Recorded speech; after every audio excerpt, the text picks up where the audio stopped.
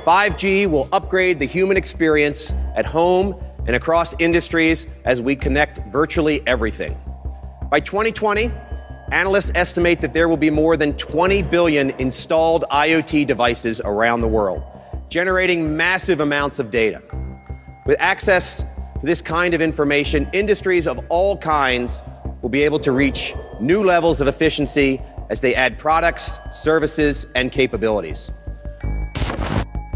As you may have heard by now, telecom companies are currently scrambling to implement fifth-generation cellular network technology.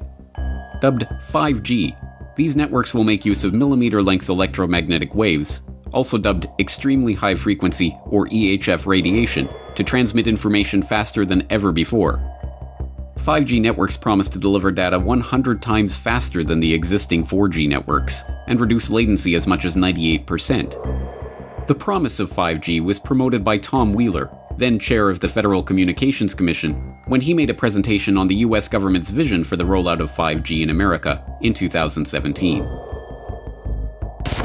Yes, 5G will connect the Internet of Everything. If something can be connected, it will be connected in a 5G world.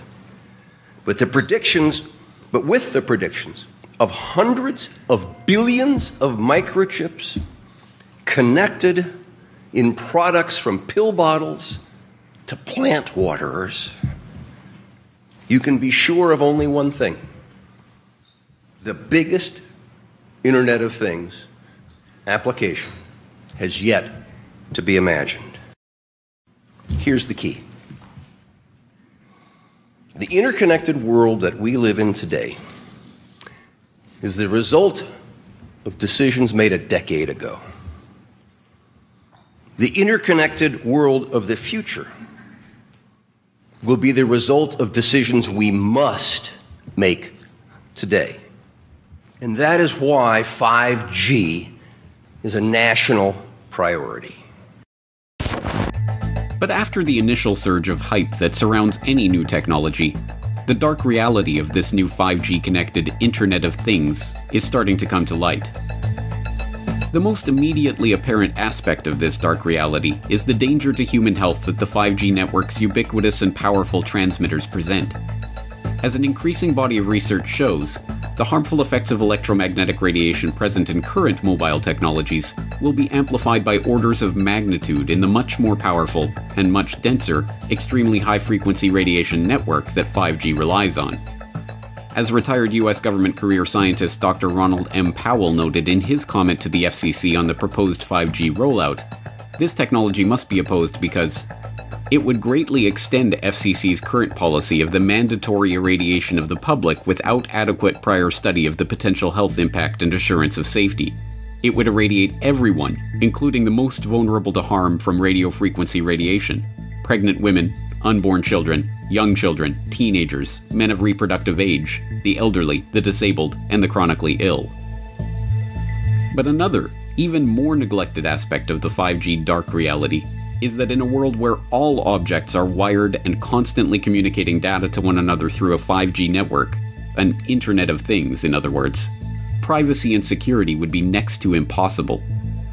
Even the mainstream is now admitting that the unprecedented amounts of data flowing through the 5G network, from appliance usage to personal communications to transaction information, is a treasure trove that, if it were to fall into the wrong hands, would be a formidable weapon.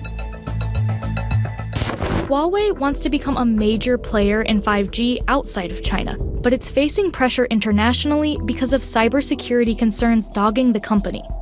The US is urging its allies to block Huawei from 5G projects in their countries.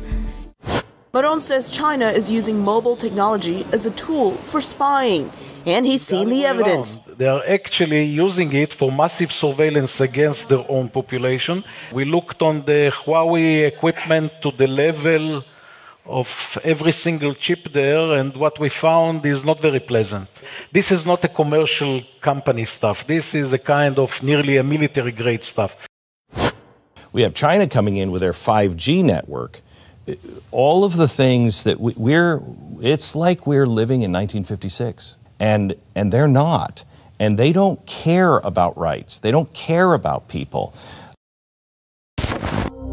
The implication of these mainstream pundits' pontifications is that 5G only represents a threat in the hands of the Russians or the Chinese or other supposed enemies of America.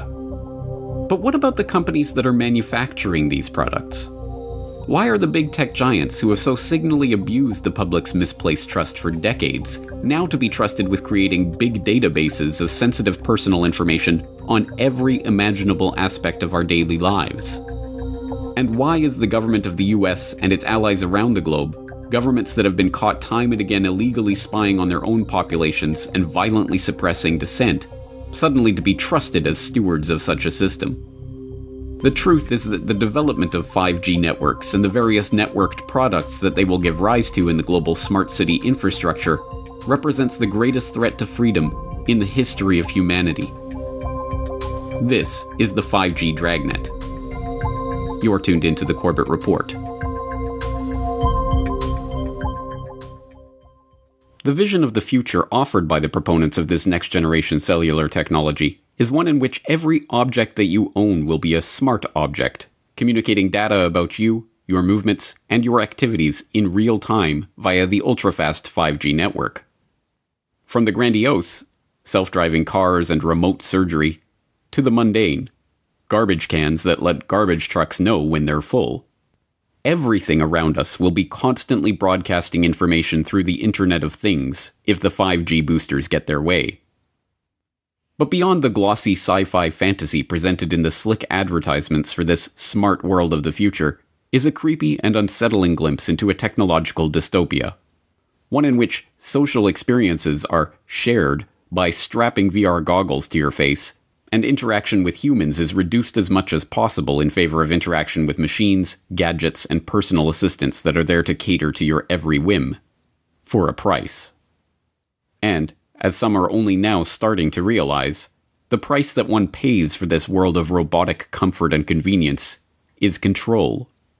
Control over our data, control over our security, and control over our lives. We just hooked up the Nest maybe a month ago. Abby Laguidao and Conrado Casala wanted something to keep their family safe, so they installed Nest, a smart home security camera system. What drives me crazy is yesterday was the only day I decided to stay home. He's always here. They never said anything, ever. Yesterday, Abby was alone with her 2 kids when she started hearing voices coming from their Nest. Then they started cussing and saying, "Shut the F up, you N-word." At that point, Abby had figured out that someone had hacked into their security system. Shut the f*** up. She called her partner, Conrado. Somebody is in the Nest and is watching us and is talking to us right now. I think within 5 years, most people will have at least... That is something out of a horror movie right there. Man, right. Can you imagine it? Like we knew something was going to go on? That scared... That yeah. Scared the tar out of me. That was a real jump. And we're going to go ahead and unlock the door, her back door. Oh. I think that was your lock. That was our lock. Let's go look, come on. And that isn't any laughing matter. See, but that's the real fear, right? That... You know, the other stuff's kind of funny, whatever, but I mean, someone can unlock your house. Although, if someone really wants to get into your house, you can pick a lock. Yeah, but isn't that the modern day... There it goes again. I mean, isn't that the modern day lockpick? There's a guy outside with a laptop who's opening and closing your door lock. It is, and I don't like it. After their stunt on the highway, Chris and Charlie still wanted to show me a couple of other tricks.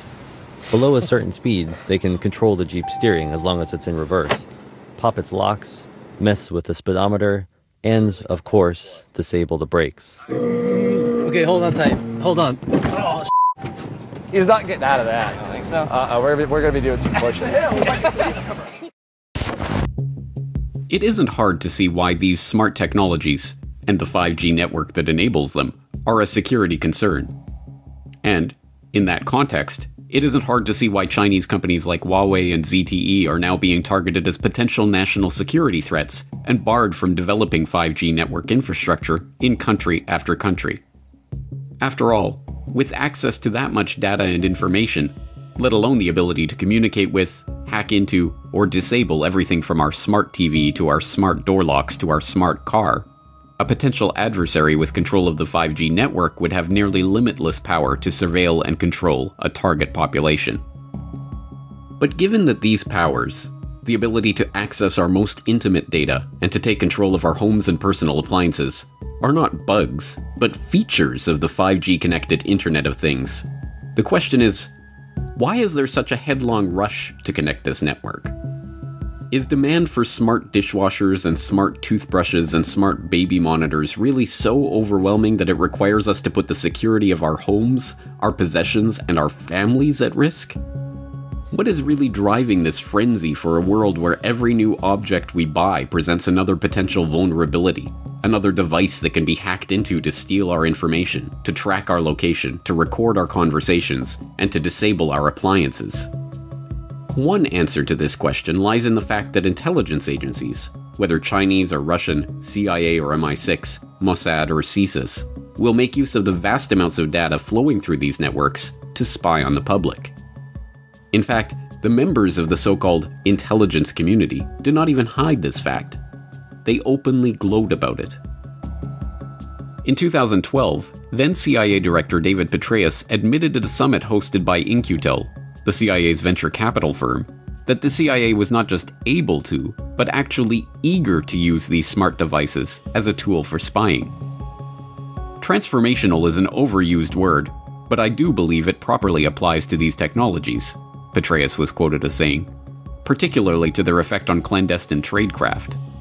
Items of interest will be located, identified, monitored, and remotely controlled through technologies such as radio frequency identification, sensor networks, tiny embedded servers, and energy harvesters, all connected to the next generation internet using abundant, low-cost, and high-power computing. Lest there be any doubt about the intelligence community's intentions to use these devices to spy on the population, then Director of National Intelligence James Clapper confirmed this approach in a report to the Senate Select Committee on Intelligence in 2016. Smart devices incorporated into the electric grid, vehicles, including autonomous vehicles, and household appliances are improving efficiency, energy conservation, and convenience. However, security industry analysts have demonstrated that many of these new systems can threaten data privacy, data integrity, or continuity of services.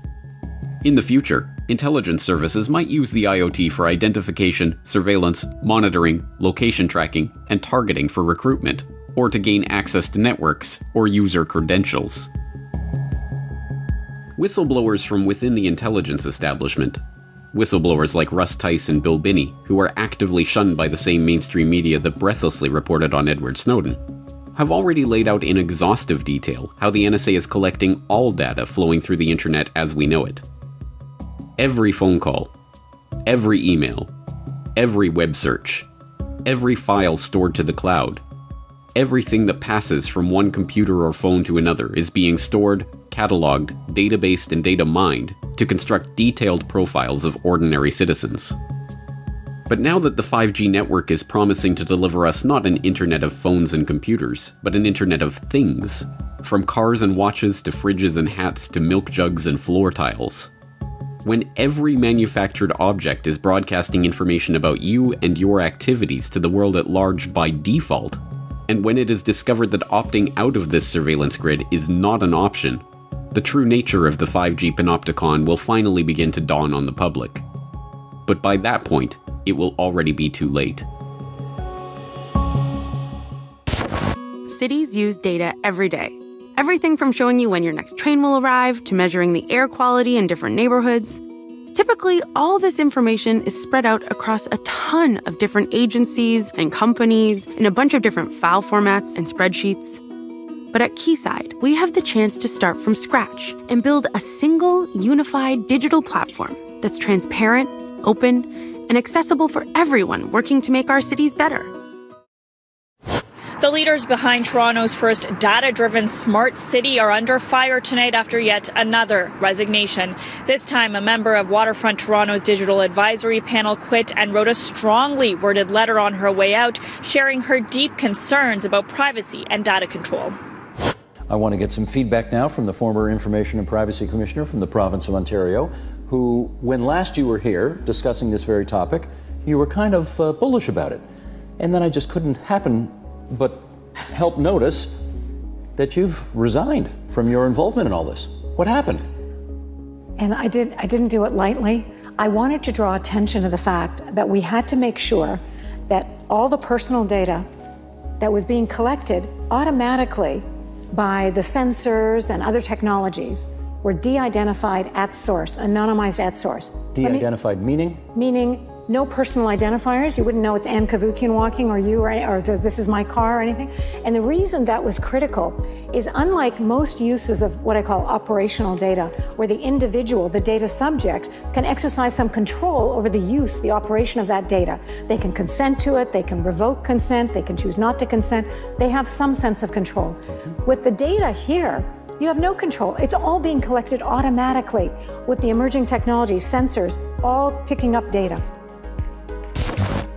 But it is not just the intelligence agencies or the big tech conglomerates who are set to profit from the creation of this newer, stickier World Wide Web.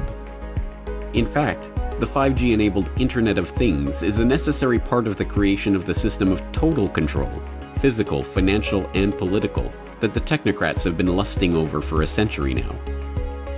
As viewers of Why Big Oil Conquered the World will know by now, the technocrats are adherents to an ideology dubbed technocracy, which holds that all modern-day problems, be they social, economic, or political, can be solved by the scientific engineering of society.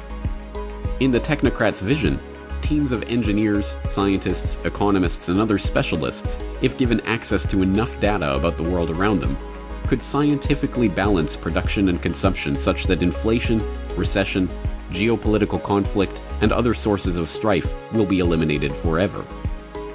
As the co-founder of Technocracy Inc., M. King Hubbert laid out in the group's founding document, the Technocracy Study Course, the amount of data needed to bring this techno-utopian vision to reality is truly mind-boggling.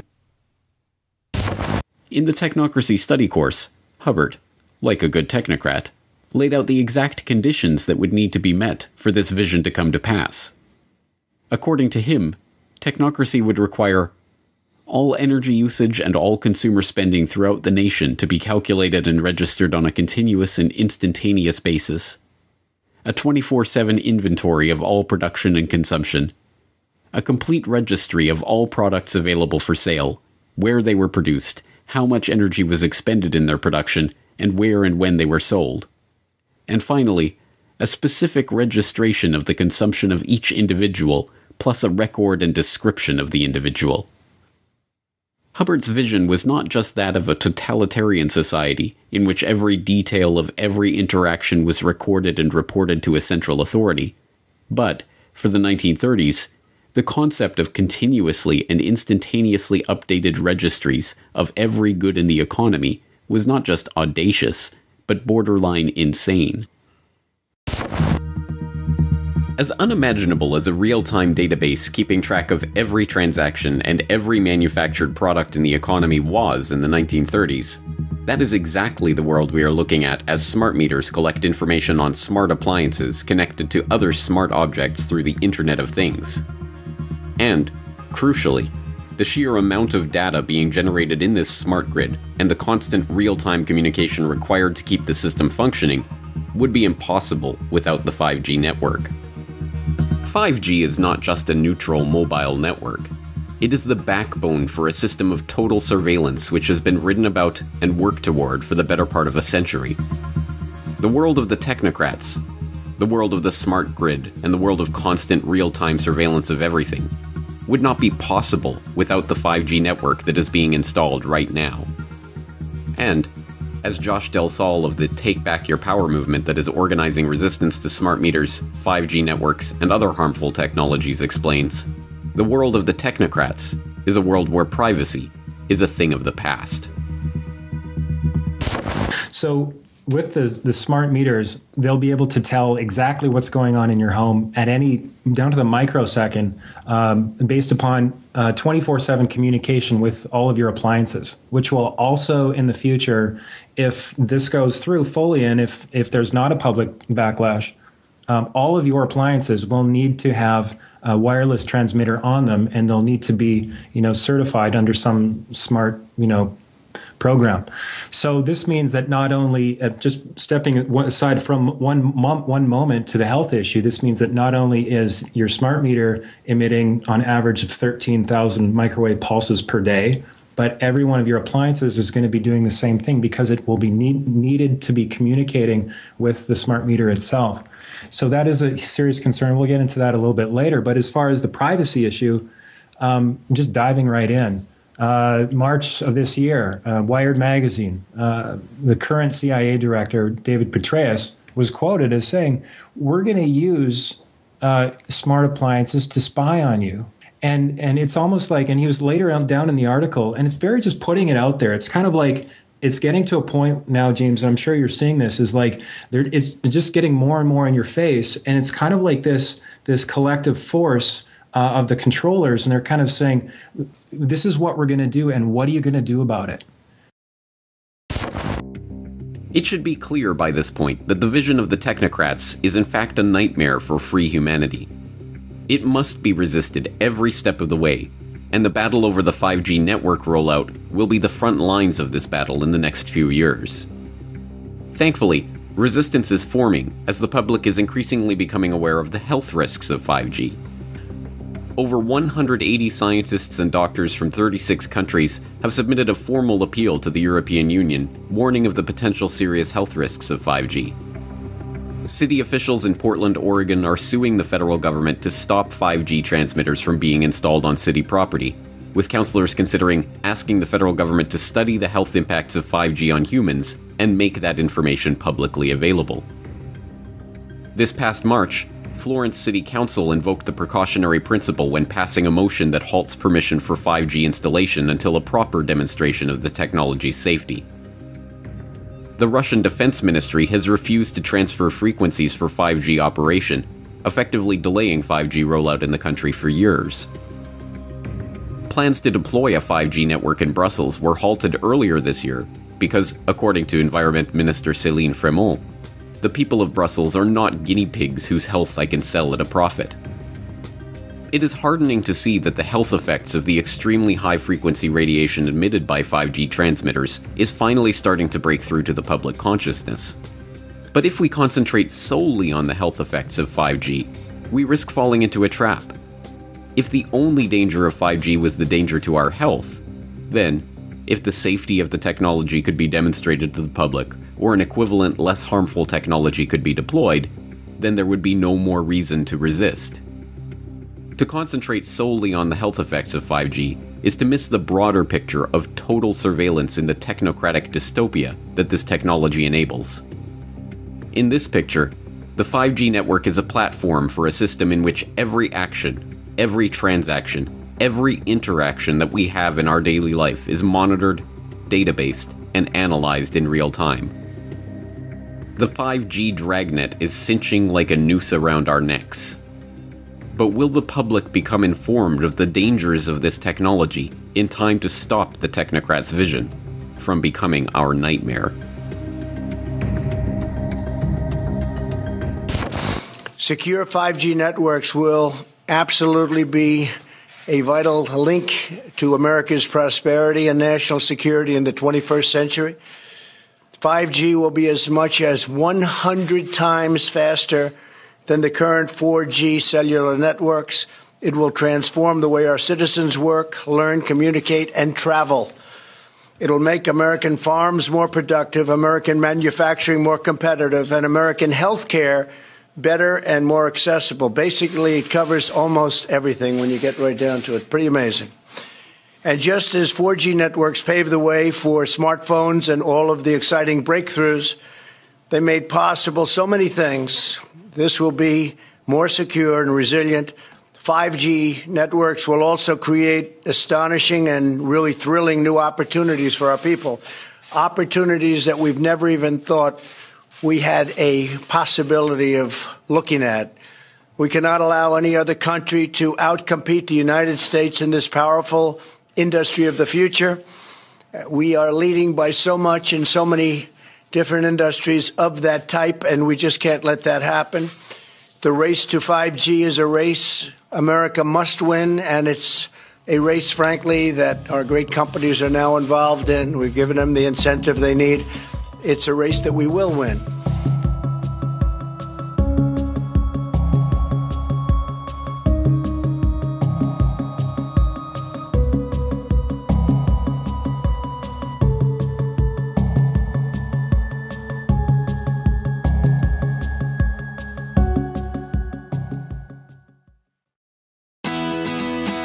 The Corbett Report is brought to you by the Corbett Report subscriber, a weekly newsletter featuring James Corbett's International Forecaster editorial, recommended reading and viewing, discounts on Corbett Report DVDs, and once a month, a subscriber-only video. Sign up today to start receiving your copy at corbettreport.com/support.